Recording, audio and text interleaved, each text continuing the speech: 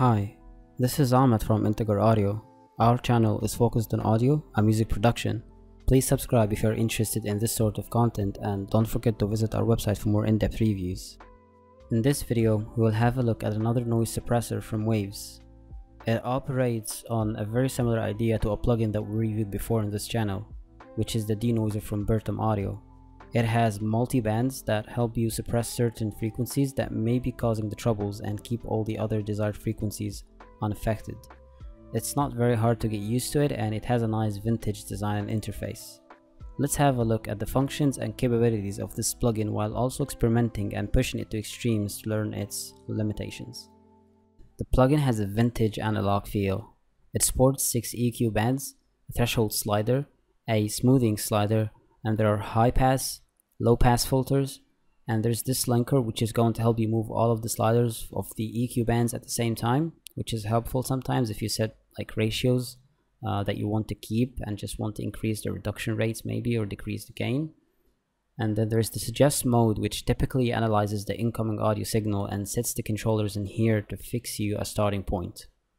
The curve display is very accurate and has no latency. There are multiple curves in here, and they imply different things during playback, which is going to help you make better decisions as well.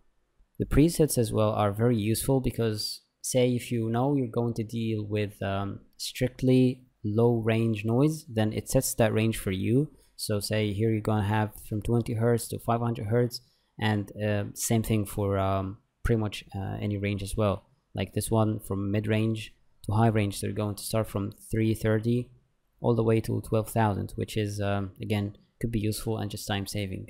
We're going to be experimenting with all of that and see how we could really use that in real time. So let's get on with it. I have a sample that I recorded with my Behringer microphone. I recorded it with increased microphone sensitivity, so there's increased hissing noise, and I also have a fan running in the background. So let's take a listen and see how we could treat that one. Life's journey is an ever-unfolding story, with each chapter a new opportunity to learn, grow, and embrace the beauty of the unknown. Okay, so one of the first things I like to do is I like to identify which frequency range am I going to be working at. Is it going to be the low range, the mid-range, the high range? Maybe a few of them. It just depends if I have like more complex noise, more complex like noises in my recording. So there's like actually multiple profiles that need to be gathered. So anyway, I'll just find a portion in here where there's just noise, and then from the presets I'm going to see which range is going to completely kill the noise.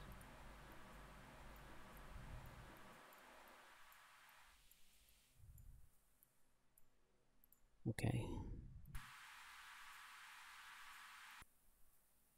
so as you heard, in the mid-range or low to mid-range, so I have around like at tops 4400 hertz is like my most, and it's pretty much all of it gone.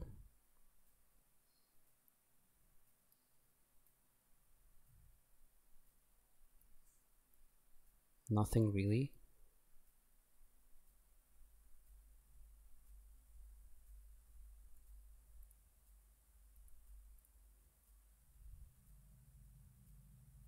Still not much.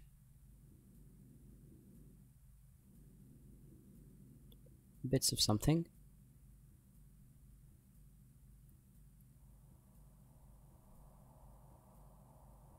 Here, starting from 800, we're getting noise.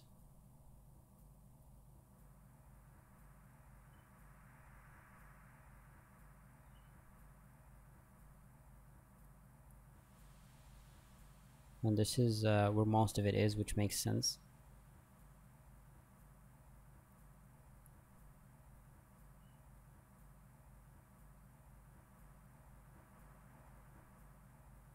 I just aim to keep this white line as still as possible, because it means it's kind of just about right, maybe around here.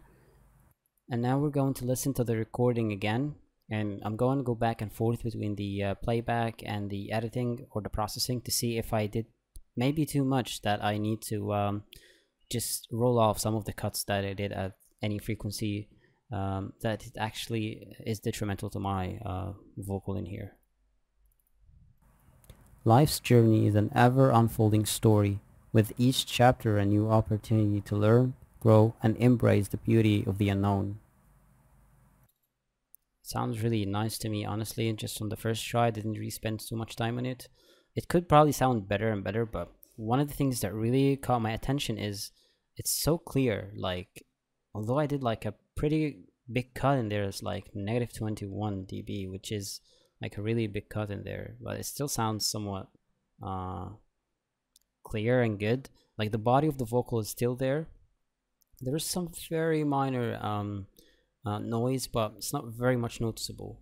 And this is just a compromise between sounding good or like, yeah, good to some extent, and just not really ruining everything. Like if I just go on and on processing everything, I might end up with a really just a very processed end product that doesn't sound good overall. It might be so clean, but the voice itself might just not be that good.